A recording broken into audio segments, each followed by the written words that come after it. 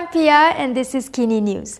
Malaysia recorded 20,696 Covid-19 cases from December 10th to 16th. This was revealed by Dr Dzulkefly in a press conference today. He also stressed that there will be no MCO for now. Health Minister Dr Dzulkefly Ahmad acknowledged today that the country is experiencing a sharp increase in Covid-19 cases.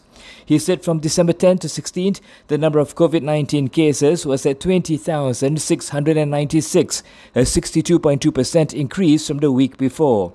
However, Dzulkefly said that 97% of cases were mild.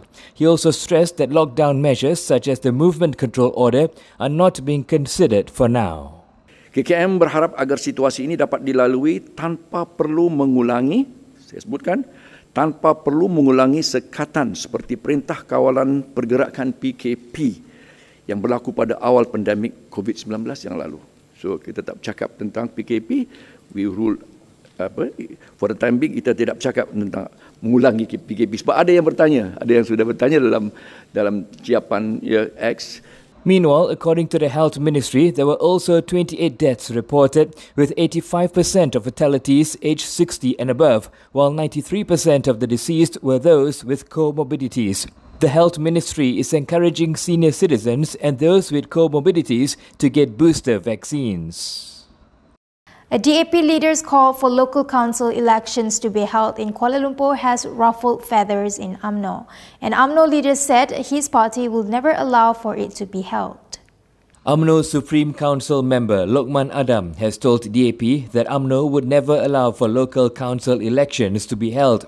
This came after Federal Territories DAP chief Tan Kok Wai made the suggestion to restore local council elections yesterday, starting with Kuala Lumpur, in an effort to give locals a democratic say in how the capital city is run. In a post on Facebook, Lokman dubbed the suggestion by Tan as an internal movement by the Lim Dynasty to sabotage DAP Secretary General Anthony Loke's leadership. He said after Lim Kit Siang and Lim Guan Eng's comments on the non-Malay Prime Minister issue, now it's Tan's turn to repeat the Lim Dynasty's old desire for local council elections. He also told Kit Siang that they will never allow local council elections to be held and will fight it to the end. He said they should stop being a tool of Dr Mahathir Mohamad and sabotaging their own party. At present, Kuala Lumpur only has MPs and Kuala Lumpur City Hall is run by the federal government. Critics, including those from UMNO, had in the past warned that local council elections would lead to racial instability as Malays would reportedly lose power in such polls. Perikatan Nasional lawmaker Wan Ahmad Faisal Wan Ahmad Kamal also spoke out on the matter. He said bit by bit, Kit Siang's Malaysian dream is set to be fulfilled under the UMDAP or UMNO DAP movement. A senior police officer has been charged with the murder of a teenager who was killed in a hit-and-run accident. A senior police officer who was involved in a hit-and-run which killed a teenage motorcyclist in Perak has been charged with murder. Bernama reported that no plea was recorded from the accused, Muhammad Nasri Abdul Razak, when the charge was read out before Magistrate S. Punitha at the Ipoh Magistrates Court today. Muhammad Nasri is accused of causing the death of Muhammad Zaharif Afendi Muhammad Zamri, 17, near Sekolah Menengah Kebangsaan Jati between 12:05 p.m. and 12:40 p.m. on December 15th. Muhammad Nasri was charged under Section 302 of the Penal Code, which is punishable by the death sentence or imprisonment of between 30 and 40 years and not less than 12 strokes of the cane upon conviction. Case mention has been set for February 7, 2024, while no bail was offered. Yesterday, the Attorney General's chambers, in a brief statement, had said that there was sufficient evidence and testimony to justify the murder charge under Section 302 of the Penal Code. Meanwhile, the police have denied that the accused officer was given special treatment during his appearance at the courthouse. Police have denied that a senior police officer who was charged with the murder of a 17-year-old student was given special treatment, allowing him to bypass the crowd of journalists and video crews at the Ipoh Magistrates Court compound today. Perak Deputy Chief of Police Azizi Mat Aris said it was not about double standards or preferential treatment as some have claimed. He explained that a heavy presence and strict control of police officers during the murder charge proceedings were carried out for security purposes. He added that the officer in question was now held in Taiping prison until his next court appearance. Previously, several media outlets claimed that Muhammad Nasri Abdul Razak entered the magistrate's court from another route that allowed him to escape the media's attention. According to the Star, Nasri was also surrounded by a heavy police presence that obstructed the media from getting clear shots of the accused. Meanwhile, the New Straits Times reported that the situation was different from other murder cases where the media were allowed to easily record and photograph the arrival of the suspects at the complex. They said only a Bernama photographer and one Astro Awani videographer were allowed to obtain visuals of the accused, with Nasri being allowed to put a piece of black cloth over his head. After being brought out of the court complex, he was then ushered into a heavily tinted four-wheel drive escorted by 4 other vehicles. Nasri is accused of causing the death of Muhammad Zaharif Afendi Muhammad Zamri. He was charged under Section 302 of the Penal Code. No bail was offered and the court has set February 7, 2024 for case mention. The exchange of words between YB Viral and Rafizi continued today, with the PN influencer claiming that Rafizi was watering down a debate challenge into a question and answer podcast. A social media personality has accused Economy Minister Rafizi Ramli of watering down a debate challenge because he's afraid to lose to an influencer. The individual, who is known as YB Viral, said this in response to Rafizi's invitation for them to attend a podcast. In a statement jointly issued with civil society group Demi Negara, YB Viral said the debate challenge that turned into a Q&A and discussion podcast is a testament to how low Rafizi has sunk.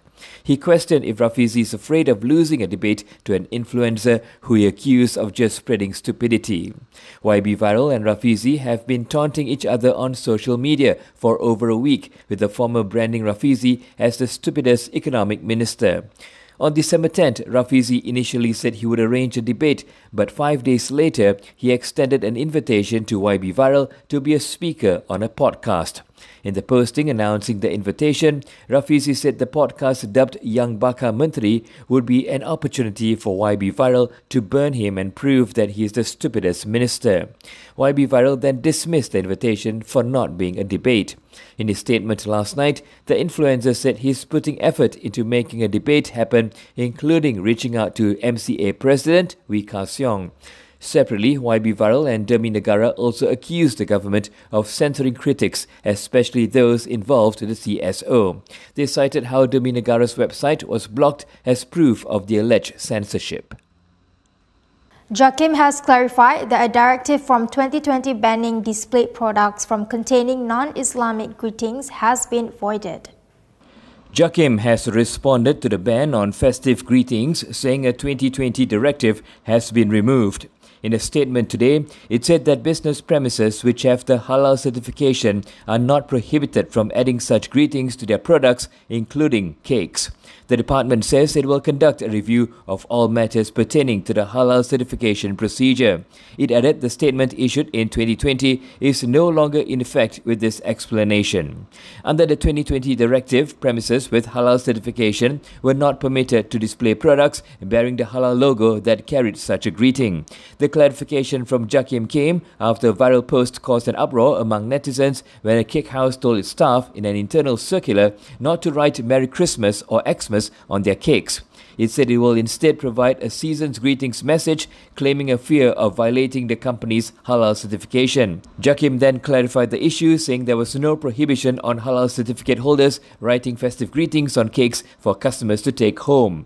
Following the viral post, the bakery in question had been accused of being racist, which it denied. Its operations manager reportedly said they had no choice but to adhere to the ruling or risk losing its halal certificate. Mas Ermiyati has questions if the cabinet approved the new MM2H conditions. This came after Tiong King Singh said she should be probed for sedition over her previous remarks on the matter. Opposition MP Mas Ermiyati Samsudin has questioned whether the cabinet had approved the special edition of the Malaysia My Second Home program. She alleged that the application and approval process of the conditions were lax and would open the nation's doors to an influx of foreigners. Ermiati said, as a sovereign country, it is our responsibility to ensure that every grant of a PR status in this country is carefully scrutinized and not just dependent on the ability to place a fixed deposit.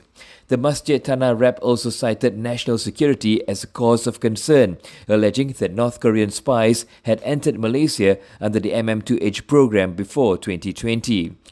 Yesterday, Tourism, Arts and Culture Minister Tiong King Sing called for a sedition probe on Mas Ermiati after the latter alleged that China nationals who joined MM2H would immediately be eligible to become permanent residents. Mas Ermiati had made the claim following Tiong's announcement last Friday of the special edition for MM2H applications, which are split into 3 tiers: silver, gold and platinum. The platinum tier requires applicants to put 5 million ringgit into a fixed deposit, and those who qualify for the platinum tier are also eligible for PR status after they get their MM2H pass. Tiong said that the special MM2H edition coincided with Malaysia's upcoming 50th anniversary of diplomatic ties with China. However, he said applications for the program were open to citizens of all countries. And that is all for me today. For more stories, you can go to KiniTv.com. You can also follow us on Instagram, Twitter, YouTube and Facebook for the latest news updates. If you'd like to support independent media, do consider subscribing to MalaysiaKini.com. I'm Pia. Thanks for watching.